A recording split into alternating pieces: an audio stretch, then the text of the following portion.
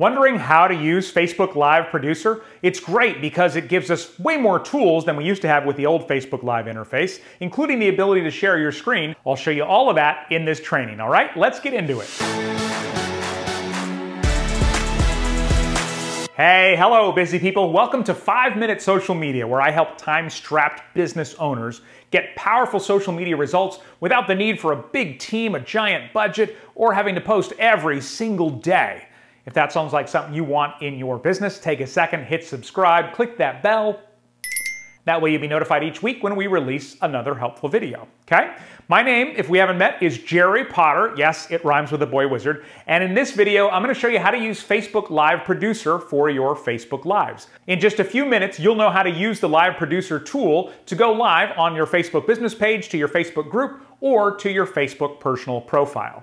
First thing to know is that Facebook Live Producer is a tool on the desktop computer. On your phone, you just go live from the Facebook app, so don't go looking for it anywhere on your phone. So from a business page, you would just come down here and it says create, and then I click live and it takes me into the interface. In your group, you would just go to the posting box.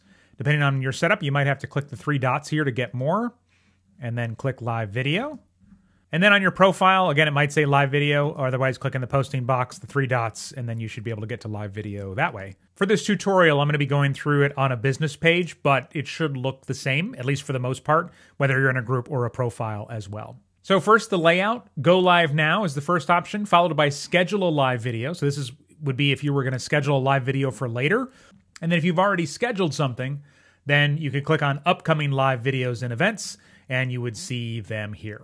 Now you're also going to see different options depending on what you have selected here under Get Started. It says Use Stream Key, Use Camera, or Use Paired Encoder. Use Stream Key and Use Paired Encoder both involve using third-party tools, and that's not what this tutorial is about. This is about doing it all right in Facebook Live Producer, and so I'm going to click the Use Camera option and go through that way. As soon as you click Go Camera, you're going to see this little preview of your webcam down in the corner there. Hello.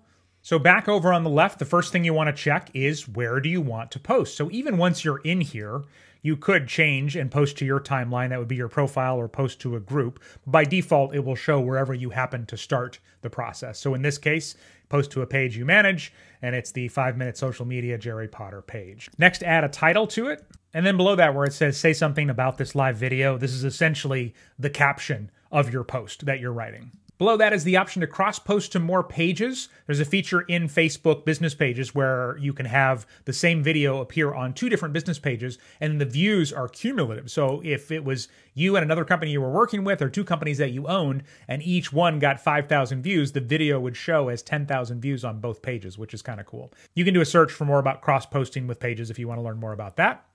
Share to a page's groups. If I wanted to share this Facebook Live to my group when I go live, I can just open this up and check this box here. And then below that, you've got some audience settings. So you can come in and you can decide if you want to restrict by age. For example, here in the United States, it's very important if you're broadcasting about alcohol or anything like that, that you choose 21 plus. That's one of the fastest ways you can get your page or your ad account shut down, is if you are intentionally going to younger people about things that are not legal for them. And then you can also allow selected locations or restrict selected locations. And you can add those here just by typing in whatever area you wanted to restrict. And then below that, if it's about gaming, you can actually add the title of the game, which might increase its discoverability if you're streaming for gaming. Tickets and events will be highlighted if you have an event coming up. And you can do things with that. Publish as a test broadcast. If I click on that, after you've checked that box, you can see down here, well, you can kind of see it's grayed out, but it says Start Test.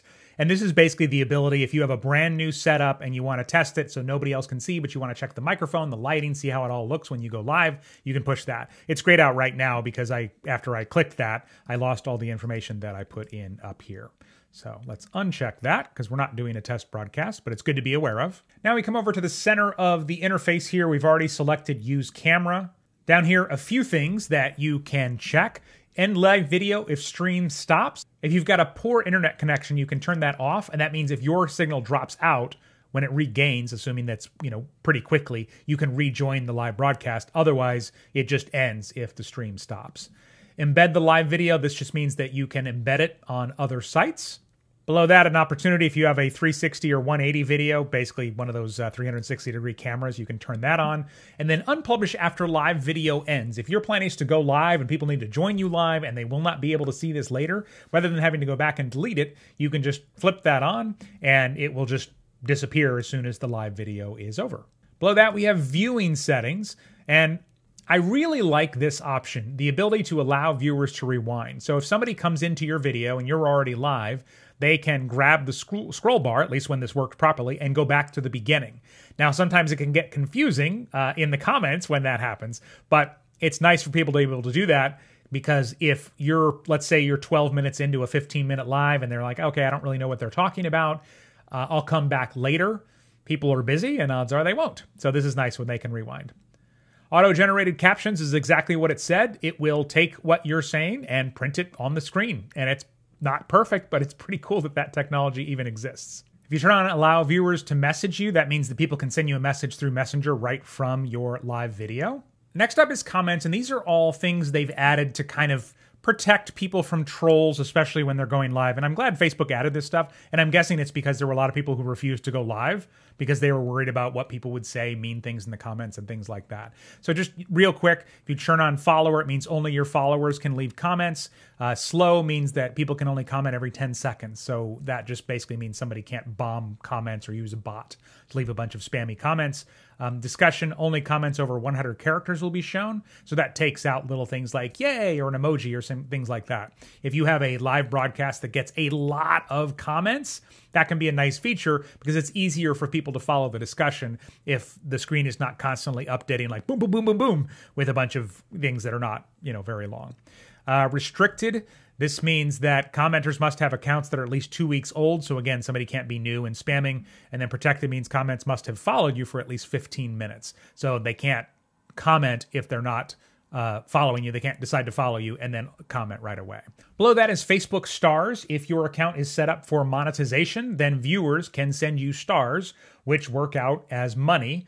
And it's actually the equivalent of 1 cent US is how much money it is. So I assume for people that use these, they hit it a bunch of times to send money. And obviously if you had millions of people, it could add up relatively quickly, but that's what that feature is there. Next column over here, you want to make sure you have the webcam chosen that you want to use. You want to choose the microphone that you want. And then you'll see this screen share button here, which is great that you can do that if you want to share your screen. But here's what you need to know is that using the Facebook Live Producer tool, you can share your screen, but you can't turn it on and off during a broadcast the way you could during a Zoom call or in some third-party tools like BeLive or StreamYard that I like to use for that. So it's there, but once you are sharing your screen, then you're just sharing your screen. A few other cool parts of this up across the top here. Graphics, and you'll see this if you click on it. If you're using the camera view, it doesn't really work. Facebook has created graphics for Facebook Lives, but you still need a third-party tool or software to go with it. But you can use polls, so you can create polls in here, put in options, and then you can display those on the screen as you're doing your Facebook Live. Questions, you can ask questions and then have them appear on the screen as well. And then feature link means you can actually have a link to something. Before we go live, one more thing to know, if you pre-schedule your video, there is a different setting. So I'm going to come up here in the corner and do schedule a live video instead. But I can come in here and I can choose the date and the time.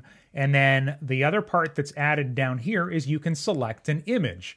So it will essentially take your Facebook page cover photo, as you can see here in the preview, or I can go in and upload a custom graphic or just a still photo, something that will look better, maybe capture more attention than the default cover photo. Then once you're ready to go live, you just hit this button down here, hit go live, and then it'll start counting it down. Once you're live, you can go back and forth between this screen where you can kind of control things, and you see a little thumbnail in the corner down here, or you can scroll up and see yourself full screen, and then the comments will appear over here on the left. Live videos are so powerful for your business, but of course you can't pre-schedule them.